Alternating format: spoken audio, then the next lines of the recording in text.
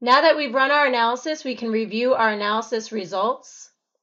We can review many results on screen, including the code stress and stress ratio results, displacements, forces and moments, support and restraint forces, mode shapes, and pipe soil interface forces and deformations for buried piping. In our output report, there is an equipment sub-report that creates a section that lists the rotating equipment nozzle loadings and code acceptance criteria for each active load case. The output will show the details for the reaction loads, and it will give a star whenever a certain reaction exceeds the API 610 allowable. What's important to remember is that the AutoPIPE pump report shows all the reaction forces and moments in terms of the local API 610 axis when we have our equipment defined as a pump. In this axis, the Z is the vertical axis and the X is the shaft axis. The transformation from global to local axis is defined at the top of the pump report. So, for example, the moment MZ actually stands for the global Y moment MY in AutoPIPE, since in our model, Y is the vertical axis. There will also be an equipment summary report at the end of all of the individual equipment reports. We defined our second pump using reference points. So there is also a reference point sub-report option that lists the reference point loads, both the actual and allowable loads for our reference points that are defined in our piping system. This report contains the results only for the reference points that have the report actual loads option checked on. For each reference point, the tag number is printed on the first line, and the reference ID, reference side, point name, segment name, coordinate system, and load direction are printed on the second line. For non-zero allowable loads that are inputted by the user, as in our model, the absolute value of the ratio of the actual load over the allowable load is reported. A star will be shown beside each ratio greater than 1. To make it easier to scan the report, the word fail will be printed on the right margin of the report on the rows in which the force ratio is greater than 1 or the moment ratio is greater than 1.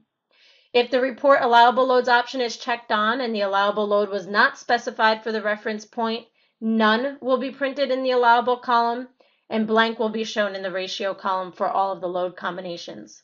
On the other hand, if the report allowable loads option is unchecked, only the actual load will be printed for all of the load combinations and a blank will be shown in the allowable and ratio columns. In our piping model, we can review the code stress results by clicking on our results ribbon and our code stress button.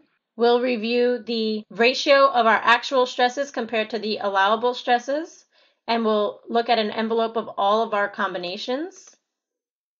AutoPIPE automatically brings us to the point of highest stress, which in our model is point A20. It will show the ratio in red on the plot. The dialog box will also match the point that's selected on the plot with more detailed information. So we see our maximum stress ratio is 0.93, and it's occurring at point A20. If we look at the top left of our plot, we can see that this is occurring in the expansion case. You can also review your displacement, restraint, support, and force and moment results for this model on the screen. We can also review our results in our results grid, where we have a grid for our displacements, our forces and moments, our anchor results, support results, and code stress results. There's options to filter on the right, and you can print or save this to Microsoft Access database. Once done reviewing the grid, you can close out. For our piping model, we're interested in looking at our equipment results and our reference load results. So we will do this by looking at our output report.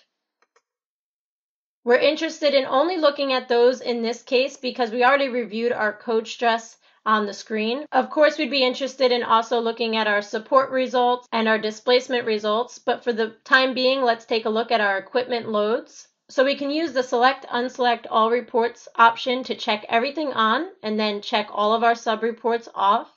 And I'm only going to check on the equipment sub-report and the reference load sub-report. And we can accept this by clicking OK. We see our output report pops up with our AutoPIPE program information and our piping model information. We can then scroll down. We see our first equipment report, which is for our pump 1 in our gravity load case. We see all of our inputs for this pump, and then we see our results. So our forces and moments, both the actual and allowable, on our suction side and our discharge side. AutoPIPE will also show the calculations that it runs through from API 610, and also the calculation that it runs through for the pump center.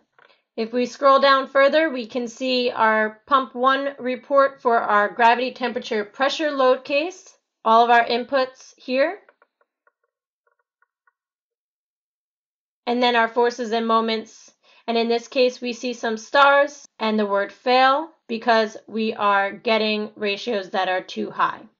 As we scroll down, we see our pump center calculations, and again, we are getting the word fail because our ratios are higher than the allowable.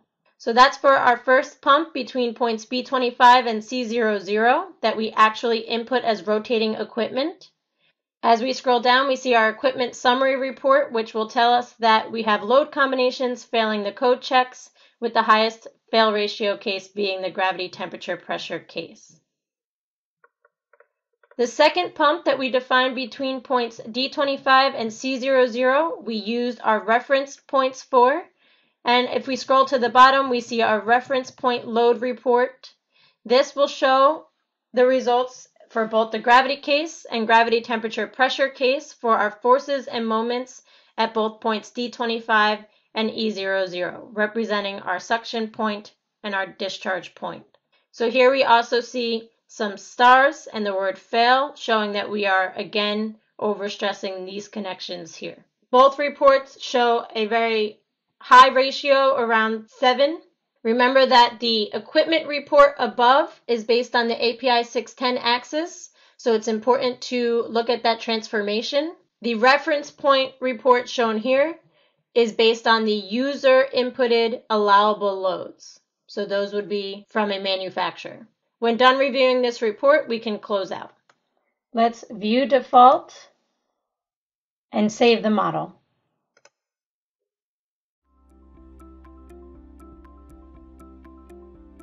If you found this video helpful, please give it a like. If you want to see more such series, consider subscribing to our channel.